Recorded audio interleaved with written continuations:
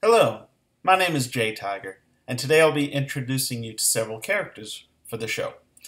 Creating characters has been a dream of mine for a long time. However, I'm not an artist, so I've always had trouble getting the ideas from my head out into the real world. So I got into puppetry. I've been interested in mascots, as well as cosplay at Comic Cons.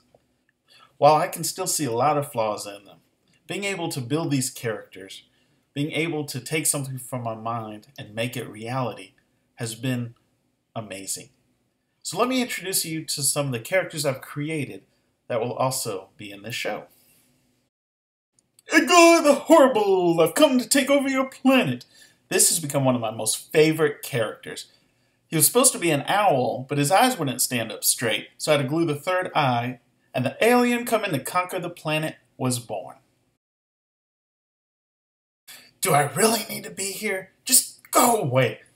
Axel is the fourth puppet I ever created, and I suppose this is what I thought a cool puppet would look like, complete with mohawk, sunglasses, and a stolen vest for one of my daughter's stuffed animals. The voice is a little harsh, so he's become a rough, gruff character that's mostly seen and not heard from that much. Hi, I'm JD. I like to explore dreams, so join me on my show. I'll stop right there. If this sounds familiar, since this is the premise of the channel you're watching, it's because I've carried this theme over several characters. I purchased JD from Luna's Puppets, and I was going to film a puppet web show about following dreams. Filming puppets is interesting, so I put them aside, but kept the idea, and I'm bringing them back out now. Tiger is a character that's been with me for over 14 years, and I just recently felt confident enough to create a mascot version. In fact, this show is supposed to be his. He is supposed to be the one with my other characters going out and exploring dreams.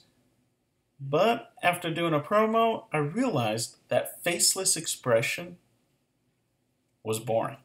So I changed it around. He is still involved, although he'll only be out and about in live events. These characters will be in the show, interacting with my daughter on some videos, such as an upcoming book review, maybe some gameplay videos. In fact, I've got a challenge that I've got with two of the characters and myself coming up, as well as interacting out in the public. One dream I want to explore is putting on a puppet show, taking mascots to events, and somehow utilizing them to help fundraise for charity organizations. A lot of plans are in the work, and I can't wait to incorporate these guys and start making some more videos with them. Now, I'm also always taking suggestions, so if there's something you'd like to see one of these characters do, please comment below and let me know, and I'll do my best to try it.